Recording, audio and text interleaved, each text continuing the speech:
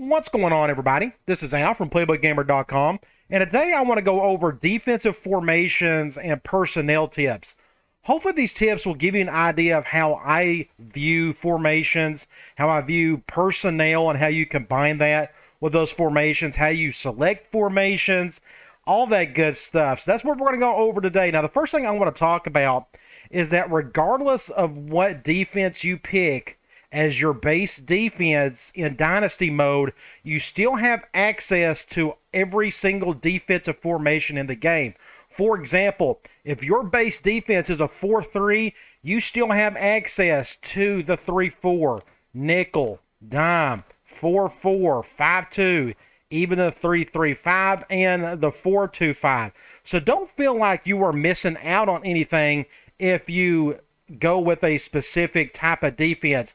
Even if you went with a 4-2-5 base defense, that will be the first formation that will show up when you start picking plays on defense. But eventually you will be able to find the rest of these formations and every single play that goes in them. There are not any hidden defensive plays in the game. And speaking of plays and concepts, you are not missing out on anything in terms of one formation having anything super special compared to the rest of them. For example, you go to the 4-3 defense. Every single one of these formations should have the base stuff. A cover 2, cover 1, and cover 0 man. You're going to see a cover 2, cover 3, and a cover 4 zone. You're going to see cover 0 blitzes from all kinds of places. But every single one of these formations has these. Even if you go to something like the 5-2, you're still going to see a cover 1 man, a cover 2 zone. The only difference you're really going to see with these concepts among the formations is zone blitzes. You're still going to have your standard cover 2, 3, and 4 zone blitzes, but you may see them coming from different players. For example, here is Monster 3 from the 5-2. You got a strong safety coming down to blitz and a linebacker coming down to blitz. But if you go to like the 3-3-5, you may have different zone blitzes that comes from, for example, the cornerback blitz. You got the corners coming. But a zone blitz is a zone blitz is a zone blitz. You still got 2 to 3 guys coming after the quarterback via blitz while everybody else is going back into coverage. But in the grand scheme of things, there really is not a whole lot of difference among the concepts between the formations. So don't feel like you are missing out on anything truly special. The next thing I want to talk about is personnel and how important this is. Now, yes, when you go in the Dynasty mode and you select your specific defense that you want to go with long term, you still have access to all those formations, but you really have to pay attention to your current personnel. You need to adjust to that more so than the personnel adjusting to the formations that you want to pick. For example, I want to look at a handful of teams that are all, for example, 4-3 defensive based, but may not be set up perfectly for that and or can be used with some other formations you might not have thought of. So let's start off with like Nevada. For example, they are, by the game's standards, they are a 4-3 defense. Now, when it comes to a 4-3 defense, or any defense for that matter, you got 2 defensive ends, so there's not much you could do about that. Now, this is their biggest problem right here. Their defensive tackle situation isn't very good. They don't have a whole lot of talent to work with. They got bodies, which is okay, but not very good ones. They got one decent defensive tackle. What that tells me is, hey, if they maybe have some middle linebackers to work with, maybe I can run a 3-4, maybe even a 4-4. So what I would do next is go to the next positions and just see what they have. Looks like they're okay at linebacker or outside linebacker. They got 2 guys on the outside that are about the same. And then we have this situation, the middle linebacker position. They got a guy at 78, and it's a bit of a drop-off behind him, 72, 68, 68. So on and so forth. But if you notice, they got a ton of middle linebackers. Even if you were going to stick with a 4-3 defense with this team, this doesn't mean that you are not allowed to use the 3-4 formation or the 4-4 or what have you. If I was running this team, I may sprinkle in some 3-4 if I needed it, because again, one thing you got to remember, defensive players do not get smarter or dumber depending on the formations you use. You're just moving guys around. So this is a situation where I may even sprinkle in a little 3-4. We can keep looking. They got some cornerbacks, you know, that are two guys that are okay. You could probably run some nickel with some of this, which is standard with a 4-3. They got a terrible free safety, and it looks like they got a really good strong safety. So one thing you can do, and we're going to talk about this a little bit later with formation subs and sub packages, you may want to, if you're going to experiment with like the 4-4 defense on a couple of plays, you may want to use a sub package where you got a strong safety, put him in there instead of the default free safety. It's just little things like that. The biggest thing you got to remember is who are your best 11 defenders and kind of work from there and use whatever formations that are going to be helpful to you. So the next team I want to look at is Penn State. Let's go over to Penn State. And they are, by default, a 4-3 team. They got a couple really good defensive ends. Again, you got to have two on the field at all times. Defensive tackles. Okay, this is another interesting situation. They got two really good defensive tackles and just an okay guy behind them.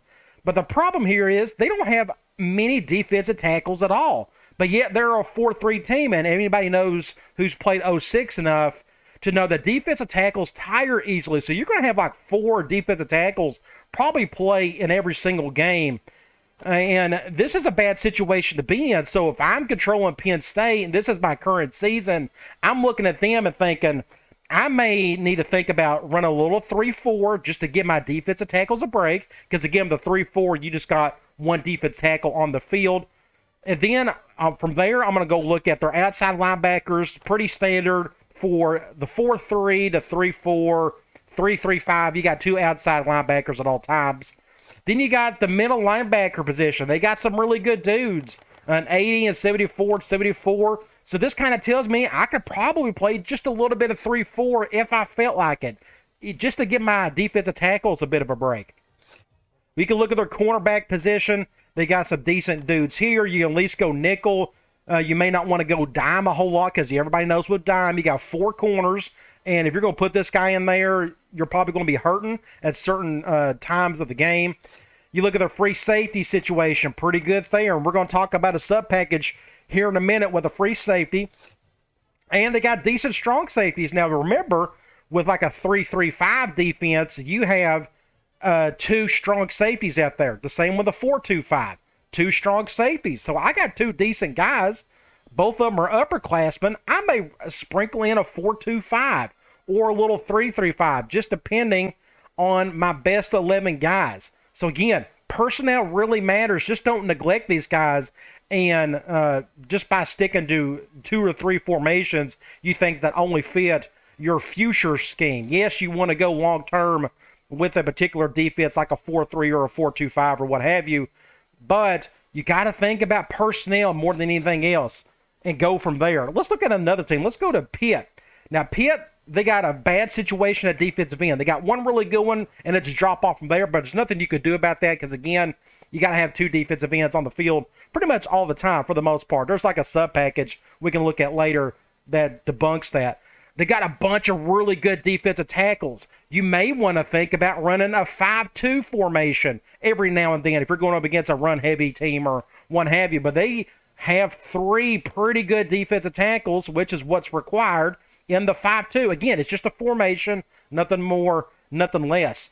Outside linebacker situation, it's okay. Got a couple decent ones there.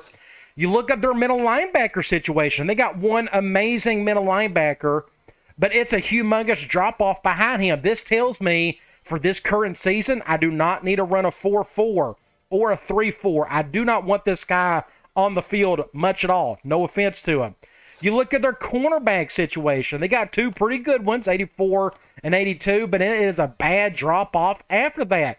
This tells me that I don't care if an offense goes 5 wide, 4 wide. I may need to stay away from nickel. I'll definitely stay away from dime. It's just a bad situation at corner, so you may want to run a lot of 4-3 if that's your base defense most of the time for that season. They got a pretty good free safety, and they got a handful of strong safeties, not the best in the world. The next team I want to look at is San Diego State. Defensive ends, pretty standard or fair. Again, you got to have a 2 on the field at all times. You look at the defensive tackle situation, it's just okay. One decent guy with another one behind him. You can run 4-3 if that's your base. You're okay with that. Or a 4-2-5. Again, that's just a 4-down line front. Their outside linebacker situation is terrible. Not good at all. A bunch of guys in the upper 60s. Okay, my first thought is maybe we got some decent corners. We'll look at that here in a little bit. Middle linebacker, they got one okay guy. So your linebacker situation is not good. So even though I'm starting a dynasty with this current team and I want to run a 4-3 defense, I'm not going to do a whole lot of 4-3 of anything this current season because I don't have the linebackers for it. Again, put your best 11 players out there for the most part. Then you kind of work off of that. But look at the cornerback situation. They got one real good stud. Then it's a bit of a drop-off behind him, but it's 74, 74, 72, 70. And these guys are faster and better overall than these outside linebackers. This tells me that I may need to start thinking about running a lot of nickel and a lot of dime. I don't care if you just see 2 wide sets or 1 wide receiver set on offense. I'm going to play a lot of nickel. Again, I'm trying to think of my best 11 guys I want to put out on the field. So this is a dime to nickel or a situation right here. Let's look at the rest of their defense. They got 2 pretty good free safeties. One of them is really good. Then in the strong safety position, they got 1 standard due. So this defense looks like a nickel to dime heavy defense. Again, I don't care if you're going up against a run heavy offense. I want my best 11 out there for the most part. So again, to sum up all this, think about your personnel. I think that's a little more important than the formations. So go personnel first, then formations, and not the other way around. The next thing I want to talk about is offensive personnel. Now, when you are playing the game and you are on defense, this is the only information that's given to you. You get this information right here. It's the personnel that the offense is going to put on the field for that particular play. Now, the biggest thing I look for is the amount of wide receivers that the offense is going to put out there. This tells me pretty much how quote-unquote spread that offense is going to be. For example, this is a 2 wide set. Looks like they got 1 tight end and 2 running backs. That's probably I formation normal or something. But the biggest thing I want to see is the 2 wide set and the 1 tight end, because I like to do some zone blitzing against that. But that's for another video.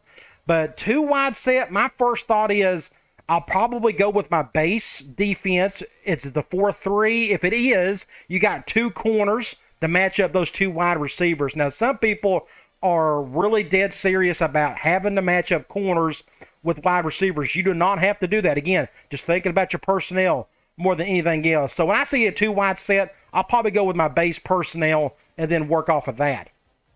Here's another supposed 2 wide set, 2 wide receivers, 2 tight ends, 1 running back. Think like ace normal or whatnot. But the biggest thing is 2 wide receivers. So again, think about your base defense. Does your personnel match that? Work off that personnel and go from there. So for example, maybe I got really weak linebackers, but my number 3 cornerback is really good. I probably want him out on the field more often than not. Now, you're showing right here, this is my Tulane dynasty. This is my current season where I got little Anthony Givens, who's been an absolute stud for us this season. He's a really good corner. He is better than my other outside linebacker. So at times, I may want to think about playing some nickel against a 2 wide set. Again, I just kind of want my best 11 out there, and it kind of depends on the town that you're going up against. But still, I see a 2 wide set, you're going to probably stick to your base defense, and that would include if you're a 3-3-5 team, 4-2-5, you know, both of those, they just got 2 corners, so that would work just as well. Here is a 3 wide set, 3 wide receivers, 0 tight ends, 2 running backs. You'll see this pretty often. This is, you know, think gun 2-back slot and such. But again, 3 wide receivers is the biggest thing I'm looking for. Now, a lot of people, again, well, I just mentioned this, are dead set. When they see that number 3, they automatically have to think, I need 3 corners out there. No, you don't. If your 3rd corner is terrible, you probably don't want him out there. If you got great outside linebackers that are just a little bit better than that nickel, you may want to stick to your 4-3 or your 3-4 or whatever. Again, your best personnel, that's the most important thing here. And the next one we're going to look at is the Another three wide set. This is more common than anything else, I guess. The three wide receivers, one tight end, one running back. I see the three wide receiver. My thinking is I'm probably have two corners out there, or probably three, unless you're doing a 3-3-5 or 4-2-5. Those are completely different animals altogether. But three wide receivers, if you got three good corners, yeah, put them out there. That's fine. But if you got a better outside linebacker, don't hesitate to use that 4-3 against that three wide set. This is a very common personnel grouping: four wide receivers, one running back. A lot of people are going to look at that and say, okay, I got to run dime to match up my corners or the wide receivers. No, you don't have to. You always see me run a ton of nickel against four wide sets. The biggest reason I do that is mainly because my fourth best cornerback isn't all that great. It's super hard to find good cornerbacks, especially if you got four of them. If I did, I'd run more dime. Again, I'm personnel oriented. In this case, I'd probably run some more nickel. If you're a 3-3-5 or a 4-2-5 team and you got a good group in general, you can stay in those groups pretty much the entire game, especially against these. That's what those defenses are for, because you got two extra safeties that can go up against those. But the biggest thing here is don't get so heavy bent on a four wide receiver set. You got to get those four corners out there. No, you don't have to. You can go nickel. Hey, if your corners are terrible, like we just saw earlier with Pitt, but they got great outside linebackers, sneak in a 4-3 against it. Yes, you're probably going to lose a little bit on the speed side, but I'd rather have my best players out there. I've said it 100 times, but I say that on purpose. This is another four wide receiver set. This is kind of rare. It's four wide receivers and one tight end. That's sort of like a sub package for the offense in a sense. But when you see this, 95% of the time they're probably going to throw the ball. Again, just think about your personnel. If you got a good enough corners, you can go nickel or dime. If not, you may want to keep your linebackers in there. If you got really good, strong safeties, throw in some 4-2-5 or 3-3-5.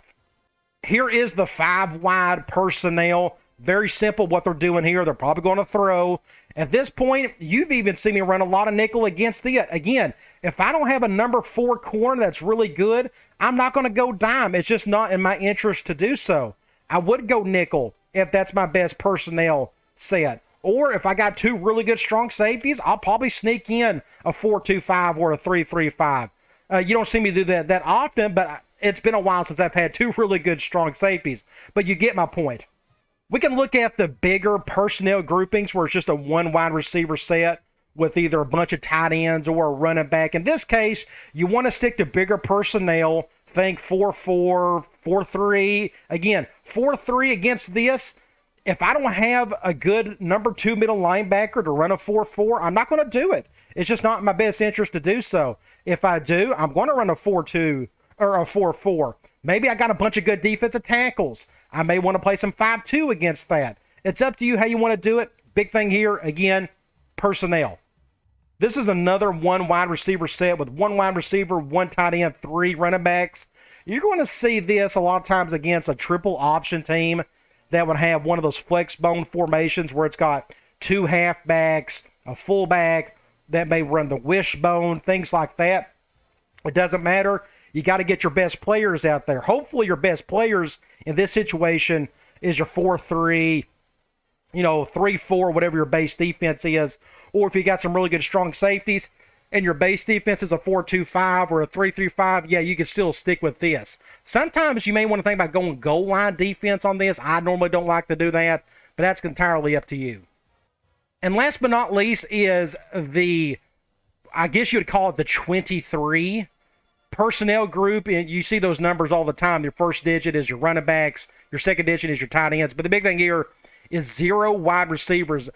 Good chance this is the goal line formation that the offense is using. In that case, I'll probably go goal line. I've come across a couple of decent things there that you can use that works pretty well against it. But maybe you don't have the bodies for that. 4-4, I've had some success with it against the goal line. Entirely up to you. But the biggest thing is to pay attention to this and your personnel and try to match up the best you can. The last thing I want to talk about is sub packages and formation subs. These are great ways to get extra bodies on the field that you normally can't get in with the default formation. So let's talk about sub packages first. You can hit the circle button on any one of these formations and it brings up various sub packages. For the 4-3, for example, this has the weakest of the bunch in terms of sub packages. It's got a lot of flip sub packages. For example, linebacker flip. It just flips your outside linebackers. This flips your corners. This flips your safeties. It's not like they're useless or anything. I mean, if you want to have your best secondary on one side, you can kind of do some of that. Secondary flip, it flips everybody around, defensive end, defensive tackle, so on and so forth. But one thing you can really check out, again, I suggest you go through every single one of these formations and fool around with them. But like if you go to dime, this has got some unique stuff. Right outside linebacker, by default, it's got a middle linebacker right here, but if you use this sub package, it puts your right outside linebacker.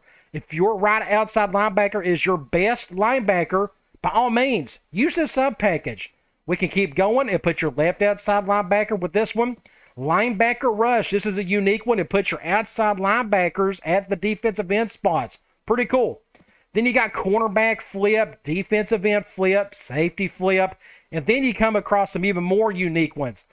Free safety dime. What this does is it puts your backup free safety at the free safety spot with your number one guy over here. So if you don't have enough corners, but you got a backup free safety, that's pretty good. Use some of this whenever the occasion arises. Same with the strong safety dime. It puts in your backup strong safety here and your starter right there. Again, if you got a backup strong safety that needs to be on the field, use some of this. It's not going to hurt you. Defensive tackle package and normal. So again, I suggest you go through every single one of these formations in practice mode and tinker with some of them. Now, the last thing we're going to look at is the formation subs. You go to practice strategy, formation subs, and I suggest you play around with these. And what this does is you can manually put in one guy in for another.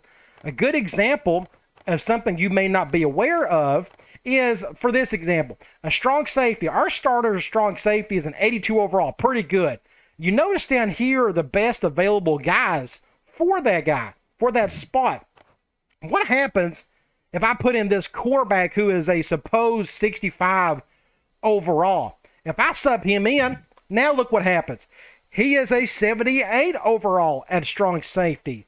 So the game kind of deceives you a little bit until you actually switch some guys around. So again, I suggest you go into practice mode, test some of these dudes out. If you're in a game, go into your strategy and fool around. You may get your best 11 guys in there with some of the strangest formations you thought you never would run, like a 3-3-5. You may find a way to get your best 11 with this, and you may want to use some of that for the remainder of the season. Again, just tinker with both the sub packages and the formation subs, and who knows what's going to come out of it.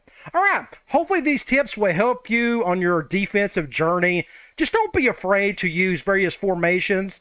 You got everything available to you. They're just formations. There's nothing more, nothing less, and more importantly, personnel is the big key here. All right, Merry Christmas, and have a good one.